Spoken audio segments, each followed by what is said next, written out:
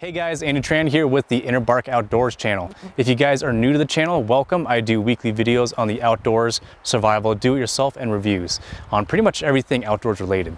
And so in this video, I wanted to do a review on the AIM FieldSports drag bag. This is a bag that they sent to me a couple months ago for testing and evaluation. I did get it for free, so that's just a little disclaimer there. And they sent it over so I could test it both in my travels and also in the field.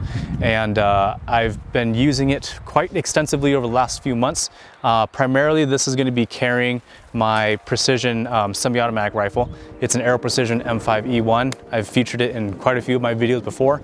And so the beauty of this bag is not only is it feature packed, but it also comes in different sizes. So you can really fine tune it to the length of your weapon system. But without further ado, check it out.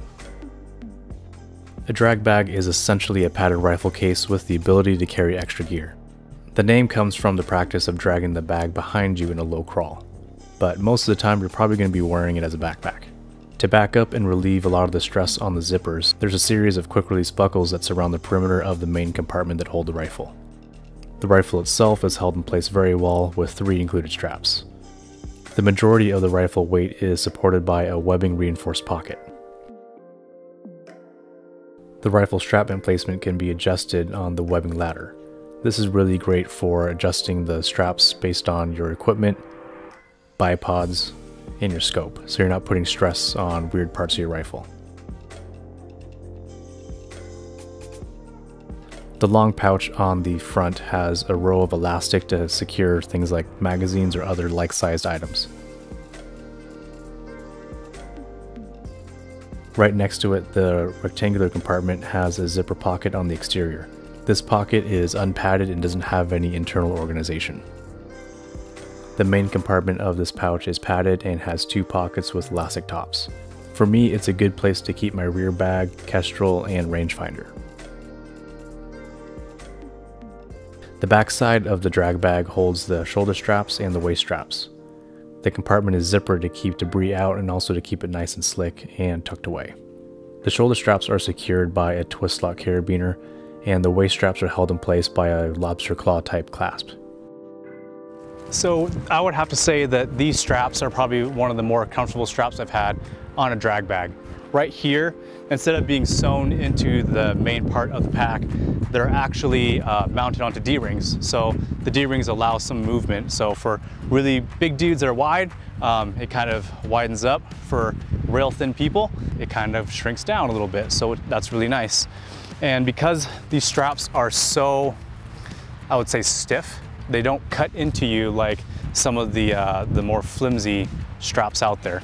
A lot of the flimsy straps, what you end up having is right where the webbing is right here in the center, all that weight gets put on there, and then the padding doesn't really do much after that. But with this being as rigid as it is, it spreads out the weight through the entire thing, so it's pretty comfortable.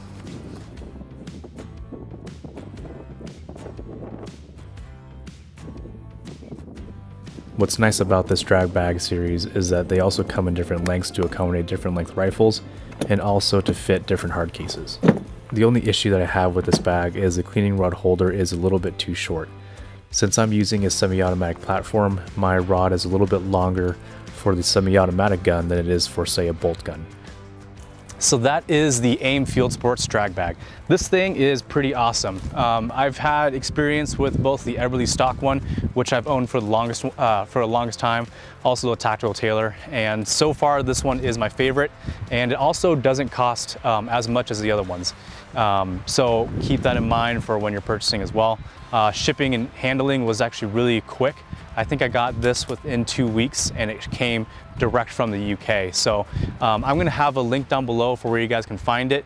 I do believe they're working on US distributors, so that should cut down a lot on the shipping costs and also shipping times. But if you guys have any comments or questions, go ahead and message me direct or comment down below. If you guys enjoyed the video, please like, share, and subscribe, and also check out my Facebook page, Instagram, and other social media. It really helps me know that these are the kind of videos that you like to see. But as always, take care out there. Bye.